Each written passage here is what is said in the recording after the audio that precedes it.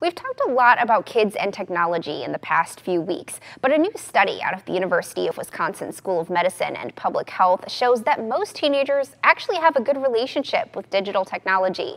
Parent rules about content, not screen time, led to greater well-being.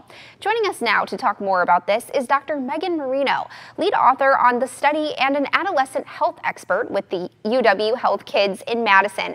Dr. Moreno, thank you so much for joining us this morning. Thank you.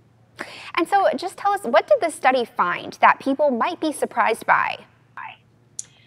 I think that one of our findings that people might be surprised by is the real emphasis and focus on the group of teens that was doing really well with their relationship with technology. So in our study, about 63% of teens were doing quite well balancing their relationship with technology with other really important health behaviors like sleep and physical activity and being with their friends and family.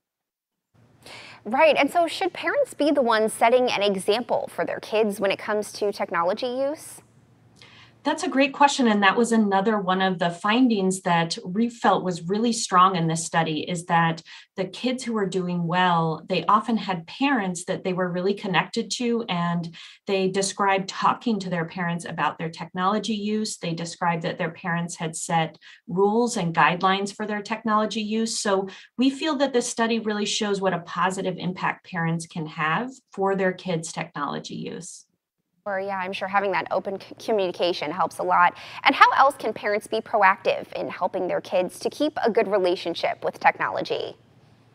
I think one other finding from our study is that families that had devices that were family owned, so not meaning smartphones, but meaning televisions, video games, the big ticket items that families can use together, when those devices were family owned, the family was more likely to use them together versus when kids own those devices individually. So that was another kind of unexpected finding, but I think it can translate into tips that parents can use. Definitely. All right. Well, thank you so much for joining us this morning and for giving us some tips for parents. We really appreciate it. Thank you. All right. Still to come.